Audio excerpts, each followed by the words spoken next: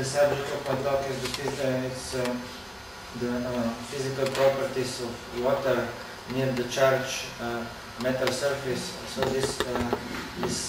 why we are doing this at our lab, the main reason is that this is connected either to the charge membranes, and which are always, of course, if you have a living system in contact with water solution. The other reason is that we are working also in experimental and theoretical part of the studies which are devoted to the interaction of metal surfaces with living tissue. So, and these metal surfaces are supposed to be the proteases surfaces, titanium and so on. This work started 2 years ago with Ekaterina Gongaza, and she's from Bulgaria as well. She's not from, she's working at Rostock University in Germany, where she finished master and also now PhD. Defense was in September. So also this work is connected, tightly connected to Bulgaria, even not it was not performed here. So in my short talk, I will briefly describe different. It's mostly what I will present today is only theoretical part of our study, and I will describe shortly what we did in this field. And so three models which theoretically describe the distribution of ions near the highly charged metallic surface. And the models are very simple. So we did also some Monte Carlo simulations and so on, but this what I will present today are very simple models. You will see that you are, because you are from this field of soft metal physics, you are very familiar with everything about which we will talk.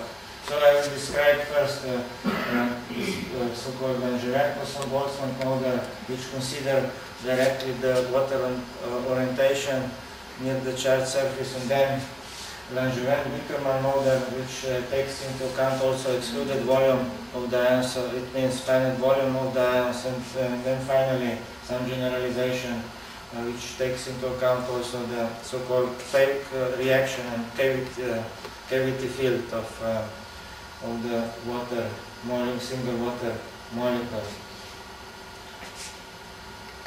Charge density can be substantially decreased near the metallic surface. I will go now very briefly through other part, but I wanted to describe this basis of the model. Then this first model, this so-called Langevin-Boltzmann model, was improved by taking into account also the finite volumes of the molecules. Because if you have this so-called electric double layer, a negatively charged surface in contact with electrolyte solution, counter ions are highly attracted to the surface if the surface charge density is high. So the concentration of these counter ions could be much higher as realistic. So how to solve this? You should take into account the finite volumes of the ions, and this we did in this our second model. All these names, Langevin and Wickermann, we selected because according to the historical contribution of some people, because Wickermann first introduced the finite volumes in this electric double theory. Then other people also, we did this in some other ways, but he was first some 70 years ago, not in this model. So that's why we selected such a name. And what is here, shown here is just I would like to show how we then modify this Poisson-Boltzmann distribution within Poisson-Boltzmann theory. You have this simple Boltzmann distribution, but if you take into account also the finite volumes and water orientation ordering, we should modify this distribution in such a way. This is the most simple way how to modify this. First, we derive this also by minimization of the free energy, by constructing a functional and so on. But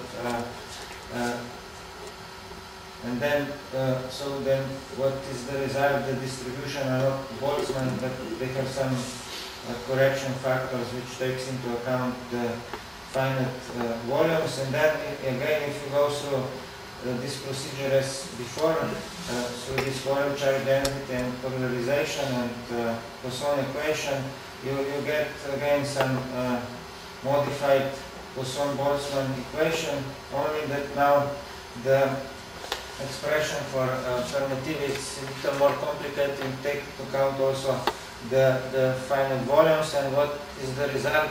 The result is that the decrease of permittivity is now even more pronounced and as before. So we have these two models, then this without excluding volume and this excluded volume. And I will skip now some details. This is just I want to show that everything can be derived also through minimization of the free energy.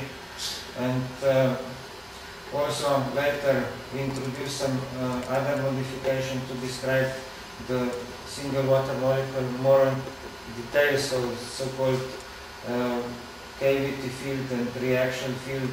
This is what we are doing now. But just to finish with this is that the main result is that near the negatively charged surface, the permittivity could be greatly reduced because of water orientation ordering, but even more because so-called depletion effect, because it means that because accumulation of counter ions near the charged surface, the water is depleted, and that's why the permittivity is additionally decreased. And this second effect is even stronger than the first one due to permittivity. This orientation ordering gives you why its permittivity decreases, because you are in saturation regime. But the second one is second contribution to the decrease of permittivity, simply consequence of depletion of water of molecules due to finite volumes, also called excluded volume effect. So thank you for your attention.